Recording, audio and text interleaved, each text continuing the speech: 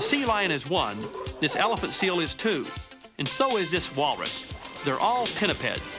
The pinniped family is made up of mammals with flippers, but not all pinnipeds are alike. Sea lions have external ears. Walruses have about 450 whiskers, and seals can't rotate their flippers to walk on land. Right, Wally? Thank you.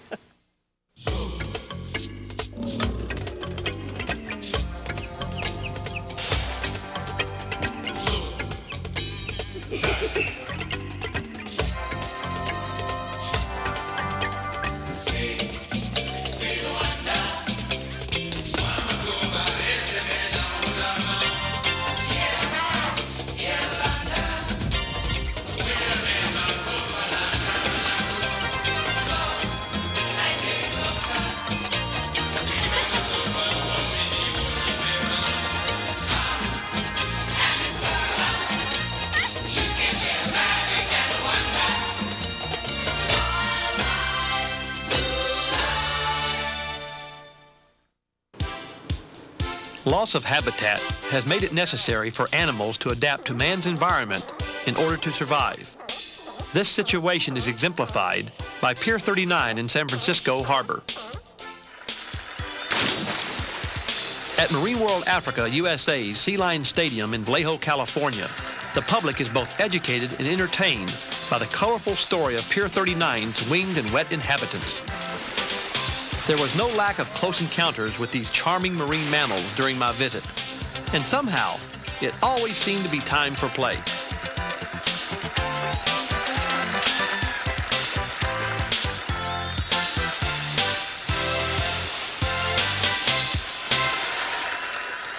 That's a good boy. What? Good boy, so. Wow. I've always wondered what makes a sea lion go so fast in the water. And with me is Bucko and Sultan from Marine World Africa USA. Now, how can a big old thing like this go so fast? Big old thing like this? I don't think you appreciate me calling you that. Aren't you a big old thing here? Well, look at, first of all, the adaptation right here. Look at these giant flippers. Wow. Imagine one must take to propel something like this through the water. Now, he's probably close to about 600 pounds. Why, Bucko, do they refer to this as a pinniped? Actually, the translation for pinniped is winged feet or feather foot, Jack. A wing almost looks like a wing, doesn't it? Yeah? Yeah. So, that wasn't very nice of you, Sultan. And of course, they use these mighty fine teeth for grasping fish and prey. They don't chew their food. Yeah, oh yeah, by fish, I'd bet, huh? Yeah. Well, they use their teeth for grasping. They don't. Notice here, look, that swallows it right down. They don't chew their food. If they have larger prey items, they'll do is they'll grab that fish, shake it into smaller chunks, and then swallow those chunks. You didn't chew it all, just jumped it right down. Right down. Just one more. Just one more big fish. I'm sure you'd like a few more. Yeah. I see they've got tiny ears. They don't hear very well. Actually, they hear quite well. You might remember that sound travels about twice as fast underwater than it does on land, so they don't really need those sound-catching pinna that the terrestrial animals had. Now, can we see them swim? Well, we'll put them in the water. We'll see. You going to go for a swim for us, huh? All right, take a break. Go on, take a swim. You go. There we go. Boy, it looks like a torpedo. They use their front flippers for propulsion and usually the hind flippers for steering. For power. Yeah, for power and steering. That's right. Oh, they're certainly designed, streamlined for swimming. You might notice of the torpedo shape of the animals, designed for cutting through those water with the least amount of effort. Come on, Rachel. Come on, Wilbur. Good girl. Wilbur, come. This is a seal? This is a seal. This is a Pacific harbor seal, little Rachel. Wilbur, you want to join us? There he is. This is little Wilbur also. Wilbur's the male over here, and the little female Rachel is going to take her fish and play with it in the water. Now, their flippers look real teeny. Yeah. Well, again, this is the difference between the seal and the sea lion. Right. All right? Look at the small flippers that the seal has right here. You can hardly see them. That's right. And they use the hind flippers for swimming, propulsion. The front flippers are used for steering. Direct opposite of the sea lion. And the other thing here, also the ears. Now, you got to they got ears. See those? No ears. Just two holes up there. Just the holes in the side of their head. So the pinnipeds are the seals, the sea lions, and the walrus. And the walrus, right. These are the pinniped family. Is that right, Wilbur? Yep. Want to wave? Want to wave? Want to wave first? Yeah. Oh, This is trying to wave in the water. That's what happens when you wave in the water. Yeah, I was going to say. Rachel, come on up here. Rachel, come up here and wave. Come on up. Wave out there and get me all wet. Come on up here. All right, come on, Rachel. There we go. Here we go. And they are very good friends, aren't they? Give them a kiss.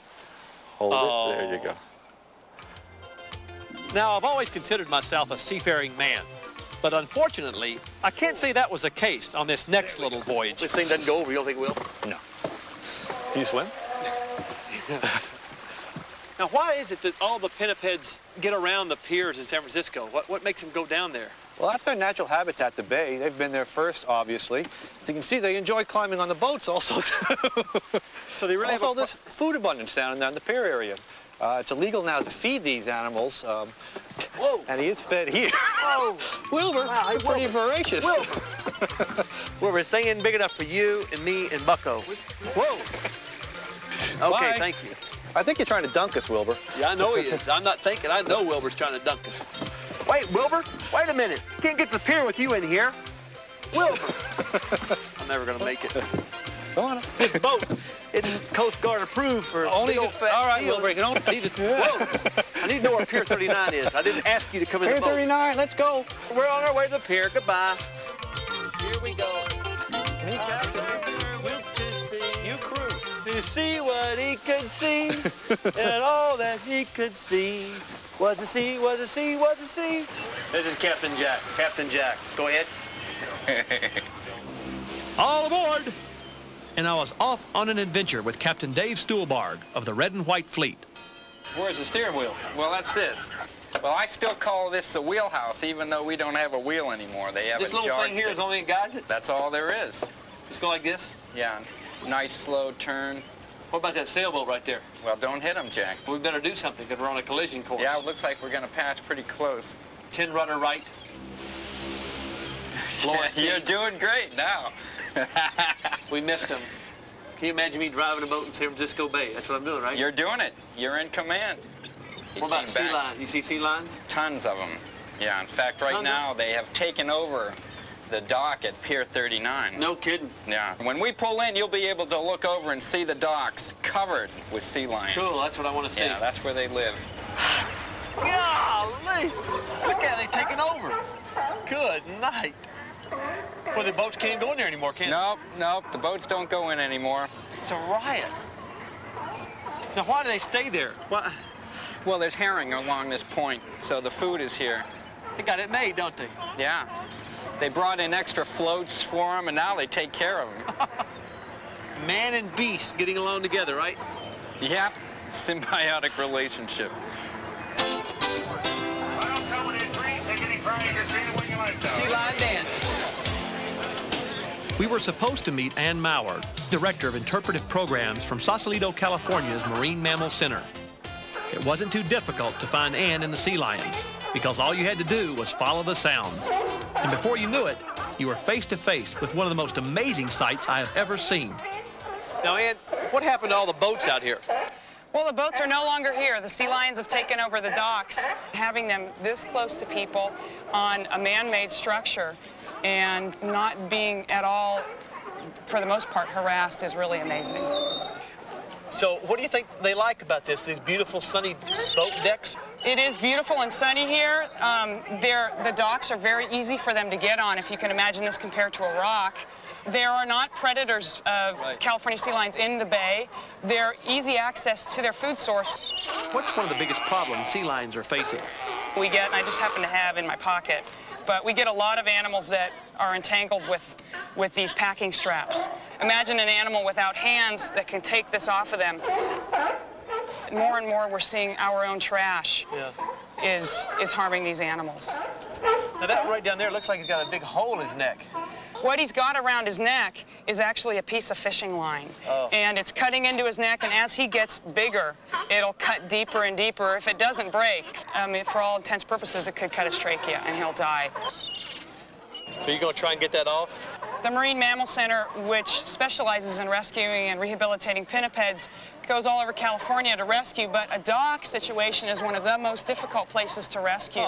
With this amount of animals on the dock, with the docks being as slippery as they are, it's a very dangerous rescue. And even if you approach them at any angle, all of them will wake up and they'll start to clear the docks. Look at that. Oh. Yeah, it's interesting here to watch the California sea lions out here. People come from all over and wonder, why are they doing things they're doing out there? They're out there scratching, they're out there rubbing, they're laying on each other. You'll even see animals walking over each other. California sea lions are very social. They like to be close to each other, and they don't usually mind another guy walking over them, but they might put their head up and protest. They're not disturbed by us, we're not disturbed by them. And it is one of the best viewing spots you'll ever have. I went down for a closer look at these gregarious creatures with Larry Goodson, who works with Pier 39's Harbor Patrol. Now, you're in charge of these docks here? Yes, in the sense that I can go on and fix them when they damage them. Other than that, the sea lions are definitely in charge. I mean, that must be a pretty big honor. I mean, you're in charge of a sea lion dock. It's the only one in the world. Well, it may be an honor to some people, but when you're ankle deep in some of the problems that occur out here, it's not as much of an honor as you'd think. How many are out here right now? 200, 300? I think there's about 325 or so. We've had up to 600 at one time. 600? 600. They stack up like cordwood. Hey, look at this. It just goes on and on and on. I love to see them. In the mornings especially, they're romping around, fighting each other. They've just been in from fishing, and they're full of food and full of good love and fun. I mean, what do they do besides sit here and sleep all day? Swim and honk? Swim and honk. A sea lion schedule is pretty much the best you can imagine. I think humans often aspire to laying around on docks all day, and all they do is fish and eat in the mornings and at night, and otherwise it's Sun City.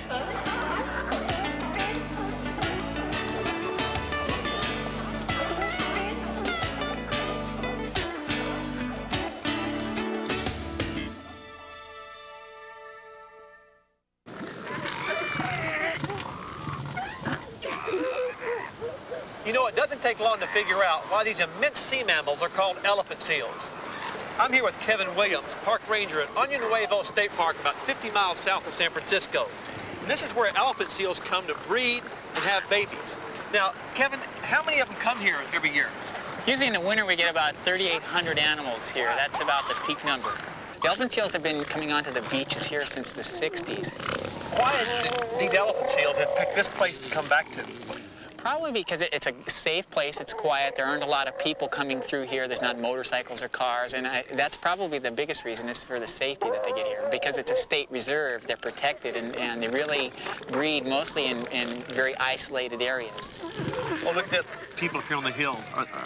These are visitors that have come to look at the nursery. They all just can't, they have to come down in a group? Yeah, they're going to come with a guide. Because there are so many animals out here, one of our jobs here as park rangers is to try to protect the animals here from indiscriminate intrusion by people. You know, we don't want people just to walk up and frighten the animals. Right. And because they're so big, we don't want people getting hurt. Right. Now, how many kids a year come to this park? We have about 120 a day coming through here for the 3-month period, and then in the spring and fall, they also bring their classes out here. That's great. Well, Bill, this is Jack Hanna. I'd like to introduce you. My pleasure, sir. This is a group from Westlake School, and they're pretty smart. Now, you're a volunteer here? Yes, sir, I am. Bill, what will you tell the kids? What I like to talk about is actually the group as it stands right now. And what we're looking at is a harem. Can everybody see right over here? You see the elephant seal? We call him an alpha bull. He is the bull that is the biggest, the strongest, the meanest bull right there, and the cunningest bull in that area. And what he's done in the last month or so is run all of the other bulls off, so that all of the girls come in, all of the females, and come in and hang around him. It's kind of a good place to be, right? In the middle where all the girls are. Then look around the outside. We see all the way around on the outside. We see some other bulls. Well, some of those we call beta bulls. They're pretty strong, and they're pretty healthy, but they're not as big or as strong as that alpha bull in the middle. And what they're going to do is they're going to hang around and hope that they're going to get a girlfriend. So, is this a good group? Excellent group. What amazes you about this creature? I like their noses. You like their noses? They do have funny noses, don't they? What do you like the most? They're really big and fat. And fat? Yeah. Well, I like the pups. They're really cute. Well, that one in the water was going. Are a lot of you going to come back? Yeah. Well, I appreciate it. I don't want to keep them from your tour. My pleasure, sir. See y'all later. Thank you. All right. Bye-bye. Bye-bye. Thank you. See you later. Is that just their purpose, to sit here and lay around and breed these bulls? Right now, that's why they're here, and to try to breed with as many females as they can. An alpha bull, he might mate over the season with, 50 or 60 females. Now, what's it mean, like, when this big one here, he goes like this? He's checking things out, and what he's doing is looking around and seeing who's a threat to him and who he's going to maybe challenge. Oh, see, so he lifts his neck. He's lifting his neck up, and he's looking around, and that's also a threat. You can see this one that's kind of responding by moving away a little bit from him. It's a game of strategy, and you try to bluff and frighten away other males. Show how big you are, and the way you do that is by raising your head up in the air. Now, they're up on the beach right now. Will they go back in the water? No, they'll stay here because for a male, once you've staked your claim to an area with females, you try to protect that. Because if they leave, then they have to come back and pick their way back up the ladder through fighting. So that old male is going to sit there and try and breed and not eat dinner or anything for 4 or 5 weeks? He's got to go. He'll go actually almost 3 months without eating. 3 months? 3 months. What they do is they store it up and they get fat. And so that 3 months that they're here, they're on a crash diet, and they lose almost half their body weight during that time that they're here. So you slowly see them deflating, and they get skinnier and skinnier. By the time they're ready to leave, though, they're pretty tired. They've been running around mating and fighting, and they're just pooped.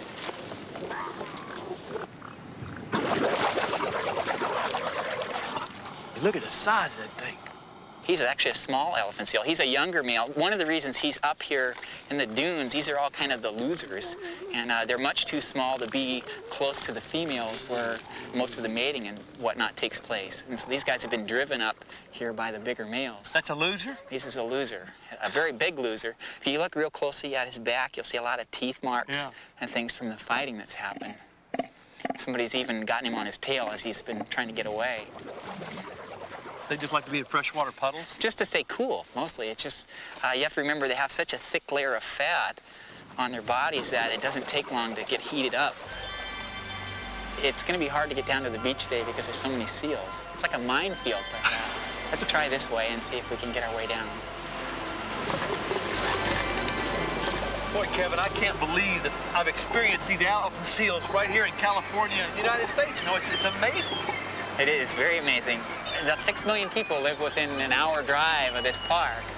In the San Francisco Bay Area and beyond, there's a lot of people living over here, and yet you can see something as beautiful as this.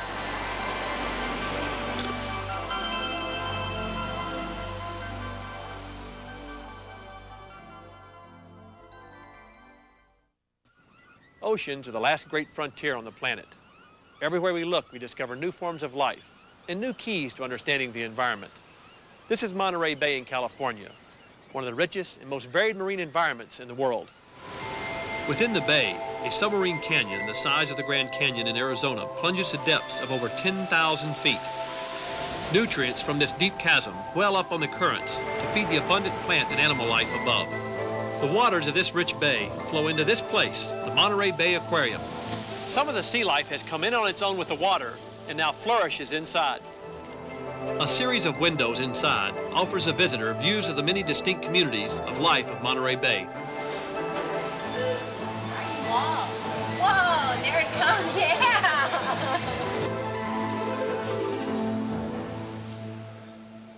Wow, look at this crab. Man, alive. He's got slimy, he's got things all over him.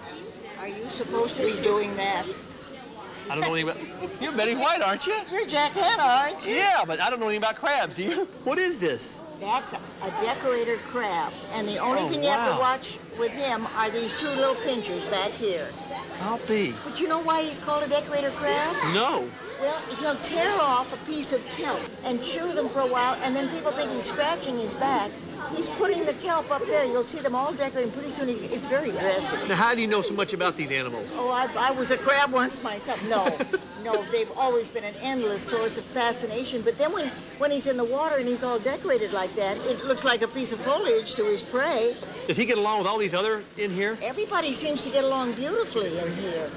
sea star, you think of a starfish as a starfish as a starfish, right? Look at the variety Wow. of these. Golly, look at this. These are the bat stars, these guys. Golly, Dave. And look at the colors, honey. They come in every conceivable See, color. I've only seen them in this color here. Yep, look at this red guy. Look at him. Oh. Is he not gorgeous? Now, these are all the 5-pointed stars. But just to keep everybody happy, look at this fella. This is a 6-pointed star. Good night. And you know how a starfish feeds? I find that fascinating. He doesn't reach out for food like you know, go and get the food. He has a stomach that comes out here and just assimilates the food right into the stomach, and then back in it goes. He eliminates the middleman completely. Isn't it something? Here's a beautiful guy. This one looks like a rock. Wouldn't you swear this was just a plain old rock? Here. Golly. Now he's got his shell under that. Feels like Play-Doh. It does, but then when you turn him over, he's a gumboot chitin. And he's got this foot. That's his foot. And along in here are his gills. And he's so flexible that he can curl around a rock or whatever, so that not only does it help him disguise himself, but it also keeps him from being pulled out with a strong You'd never current. know that was a living creature. Never. Just another pretty face. Golly, Dave.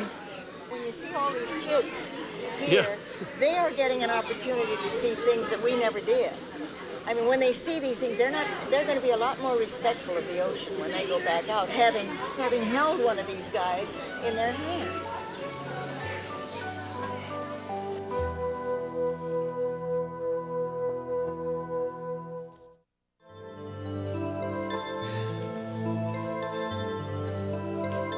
This is the kelp forest exhibit. At 28 feet, this is the tallest aquarium exhibit in the world. The first to recreate a living kelp environment. The kelp forests, like all the exhibits here, represent a particular habitat of Monterey Bay.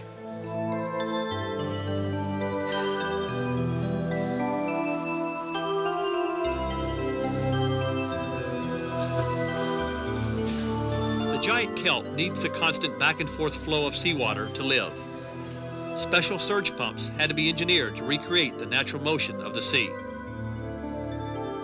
The beautiful underwater kelp forest is a sight usually only seen by divers. Divers enter this tank too, to feed the fish and answer questions of visitors. Dan, this is a huge tank. Just how big is this tank? Oh, it's quite big. It holds about 300,000 gallons. 300,000? Of water, of seawater. Well, what's that thing there? What's that thing?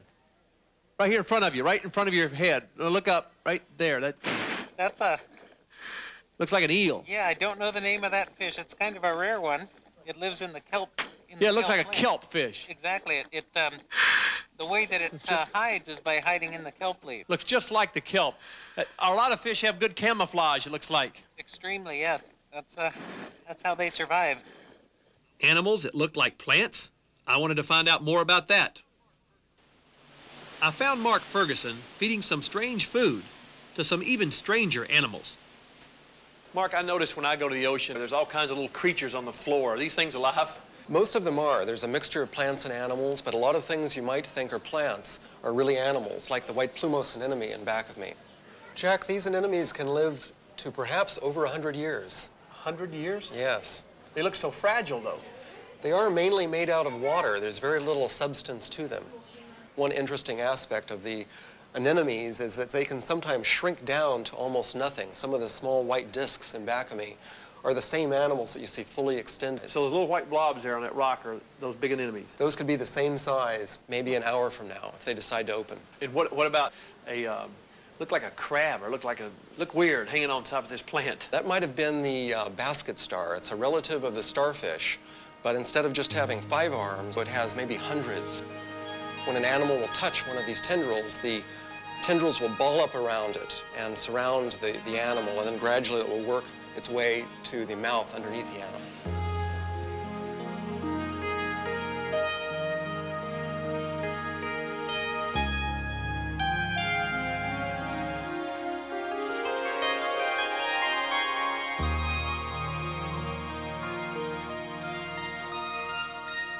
When I was a kid, I was always afraid of one animal, the octopus. I know now that it was probably a wrong idea, but I thought I'd find out for sure at the aquarium. the Monterey Bay Aquarium has the giant Pacific octopus, the largest octopus species in the world. Tim, this thing looks real, like, vicious. Can you touch him? Oh, sure, you can touch him. No, you go touch him first. Okay. Here we go. They're actually pretty gentle and docile. Wow. Just how smart is an octopus? Very smart. They're thought to be one of the smartest invertebrates Really? alive today. Huh. Yes. Well, they got a big brain? They're not a real big brain, but they're able to process information visually and tactily also.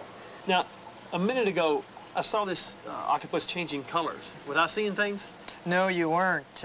That's its largest organ is its skin, and within its skin is chromatophores. Chromatophores are little sacs with ink in it, and they're able to contract those or expand them, and that changes its color. Oh, look at that. He's bright red now. It can change color within a second. And that's a means of defense? To camouflage, it's also used in mating. With all those arms, a female couldn't get away, could she? No, but anything that moves in front of them, they consider food, so they do use their color to help the female identify them. Boy, do you think I could ever feed one of these? You can give it a try. There's some food there. Looks like we're feeding its cousin to it. Yeah, it is its cousin, but it does eat its cousin. Oh. Come here, baby. Come here. Come here. Oh, I love this octopus. I wish I could take him home.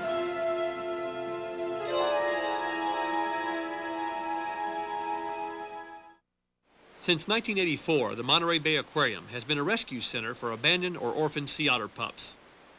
Sea otters were once plentiful along the coast of California, but heavy hunting for their fur brought them near extinction. Today, their numbers have begun to come back, but every otter pup is precious. 4 of the early successes of the program are now residents of the aquarium, every day delighting visitors with their play.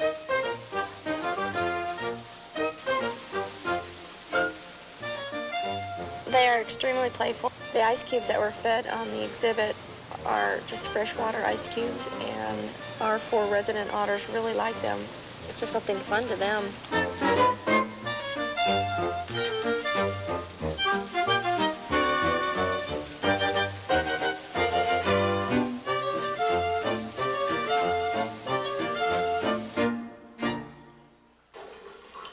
A baby sea otter is almost completely helpless. The first problem the aquarium had to solve was how to wean a sea otter pup and keep it alive in captivity.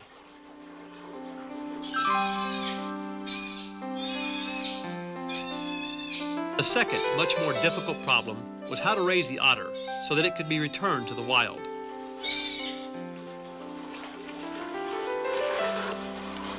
In nature, the baby otter depends on its mother for everything: nutrition, protection, and learning the skills it'll need to survive. If it's to survive in the wild, it needs to know basic skills, things like cracking open shells to get at food. So otter care specialists began acting as surrogate mothers for the orphaned pups. Bonding and trust were developed. The goal was the release of these otters back into the bay, and the program has been remarkably successful. I can't. Will she eat that? Oh yeah, you'll see her eat the next. When one of the released otters suddenly swam into the bay, Julie and I hurried over to see it. Pounded on the rockwork. God. That is a big one. She scored. Hope it doesn't bite her. No, it won't. You watch her, she'll bang it on the rockwork at some point, I bet. Yeah. You really scored. That is huge crab.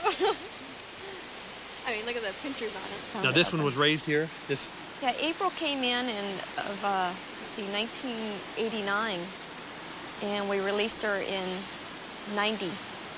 And she was an orphan pup that washed up on the beach, and we spent many days swimming with her in the tide pool in the ocean as part of her training. But we actually spent 42 days round the clock out here. The volunteers and staff slept on this rock here with her. You released her in this pool here. Yeah.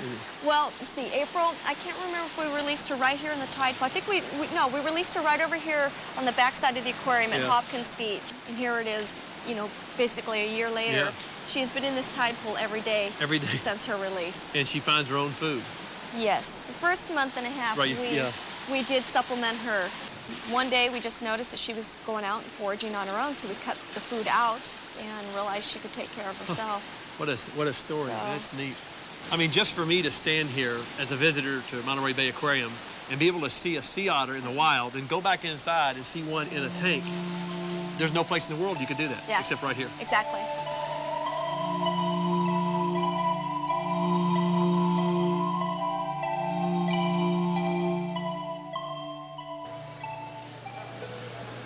These are called moon jellyfish. They're not really fish at all. They're jellies, and they're related to corals and sea anemones. They have stinging cells, as sea anemones and corals do. And you can see a similarity in appearance in that they're symmetrical in a circular sense, and they have a mouth in the center of a ring of tentacles. And the main difference is that these are able to move around and swim around, whereas anemones are attached the other way around on the surface of the corals or rocks. It's a very simple kind of jet propulsion. They're pushing water away from them. They have a muscle system that allows the edge of their belt to contract, so they can push the water back and swim forward. They don't have a real brain. They have a nerve net, a very simple kind of nervous system, and they can sense light and dark, and they can tell up from down. These moon jellies are found right out here, right off the aquarium in Monterey Bay, and they're also found all over the world. These could be classified as predators. You can always tell a hungry jellyfish by looking at its tentacles. When they're very fine and stretched out very far, it means they're searching for food as they're swimming around.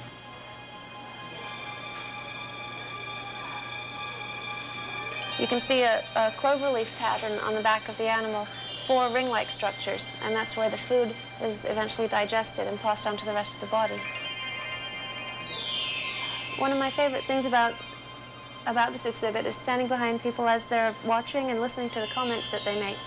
And some of the best things I've heard include people referring to them as lampshades or silent fireworks as they pulsate, as they swim, as they stretch their tentacles out.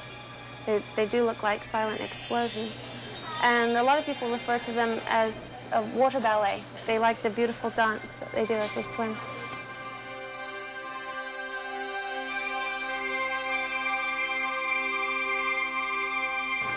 There have been some great science fiction movies where they use jellyfish-like creatures as aliens. They seem very alien in appearance.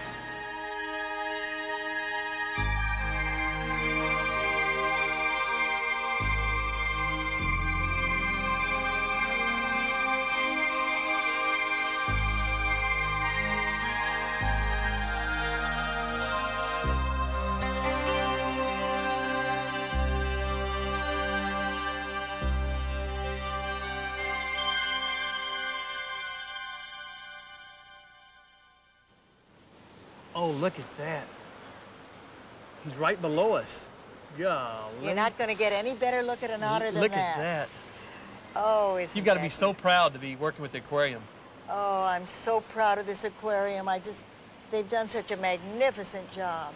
It's so hard because you just want to reach out and touch them, don't you? Oh, do you? You know the feeling if anybody does, I know. Jack. It's just terrible. It's like, I can't stand it here. Oh. I wonder what happened to us if we jumped in the water, Betty. Just slip in quietly. I bet nobody'd notice it around here, do you think? Okay. When I first started coming up here as a kid, I remember going over to Point Lobo State Park and the ranger driving through in his truck saying, sea otter, because they never saw them. And the rangers even knew how rare they were, so he pointed them out to us.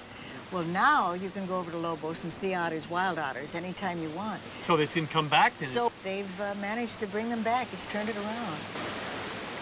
Come on, baby. Come on. I mean, you could literally sit here for hours and watch these.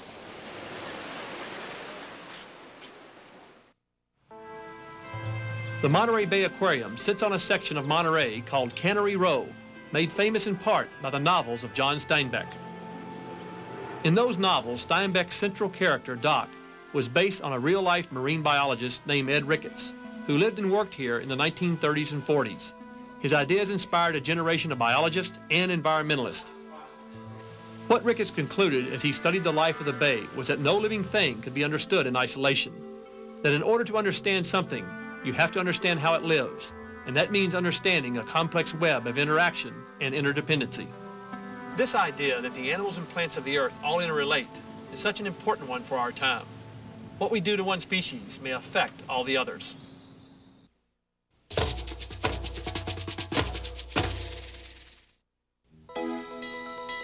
Anheuser-Busch Theme Park's conservation moment. The pledge made real. Penguins also have blubber. So we're going to have our slider flippers right in through there. At SeaWorld, we have an education program that I feel is very important. Not only do we teach the students about the animals that live in the ocean, but we also teach the students about the consequences that they can have on those animals. Does anybody know what this is? Fishing net. This is a discarded fishing line. I'm going to pass this around. And how do you think a penguin could get hurt by this fishing line? Because it might get caught on it when it comes up for air. Right, it might get caught in this, and that could keep the penguin underneath the water.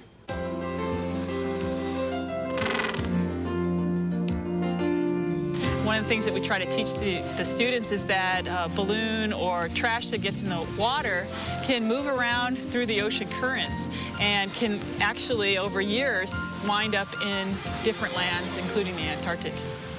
Could this balloon wind up in Antarctica? Yeah. It's possible. The students that are coming through the education program that we're reaching nowadays are much better educated about the consequences they have on the environment. The words recycling and reusing and reducing are in their vocabulary much more so than when I was growing up. I think that the fact that the students know more about recycling is going to have a very good effect on the environment. By learning about these things at a very early age, they can then pass that on as they grow older, when they begin to vote, when they have more of a consequence on the environment. And we try to teach all age groups how their actions by throwing trash on the ground, how it can affect animals all over the world. Anheuser-Busch Theme Park's conservation moment. The pledge made real.